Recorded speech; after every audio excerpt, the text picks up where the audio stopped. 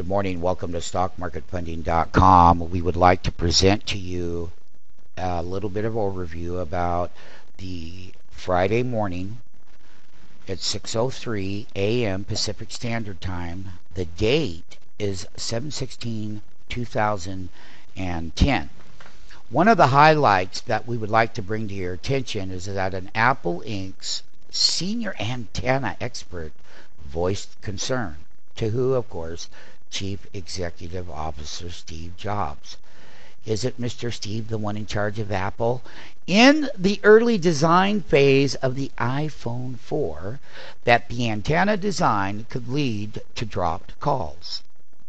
A person familiar with the matter said. Now, just that was our very take and thought, is that the amount of qualified, diversified, qualified engineers and programmers and things like that that Apple has working for them is that this could have been avoided. Someone took the shortcut to not having the antenna done correctly. It carries a metal antenna that surrounds the outside of the device, a design chosen by Apple executives because it yielded a lighter, thinner handset. It also resulted in dropped and degraded. It resulted in dropped and degraded calls that led Consumer Reports to refrain from endorsing the iPhone. So that's how it got started. The other thing that we would like to take into very careful consideration is the integrity of the company is that used duct tape, used various different things. We found that very, very, very, very unprofessional for Apple's response would even respond that way. I mean, who would? Other than if there should have been a response, it should not have been, well, here, take some duct tape, it's going to help you out, and all of this and that.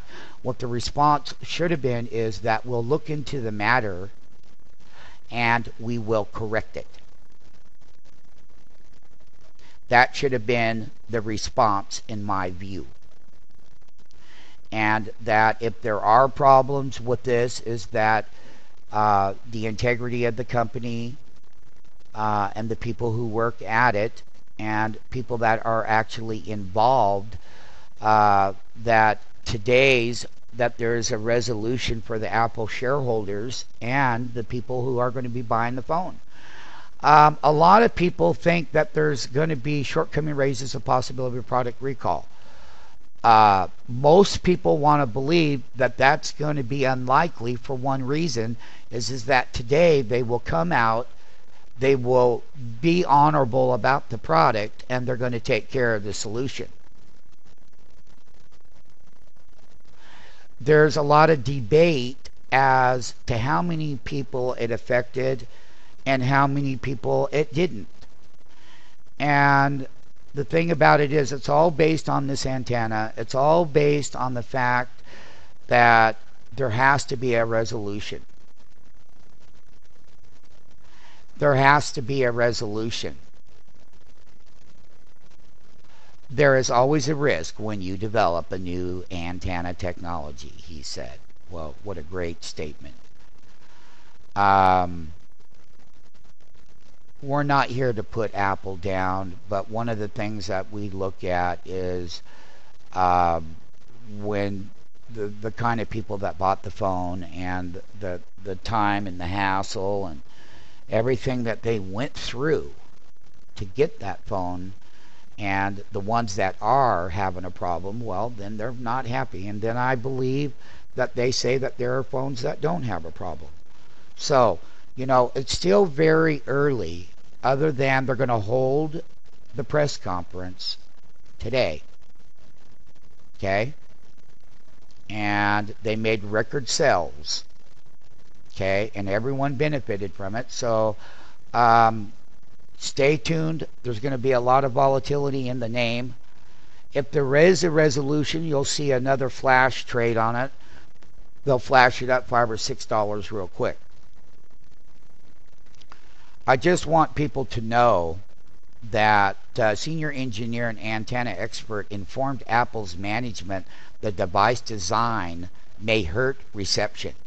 It wasn't like they did not know this beforehand.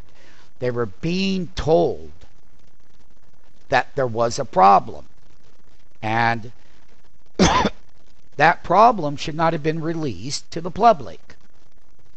And that's going to be the bottom line. Stay tuned.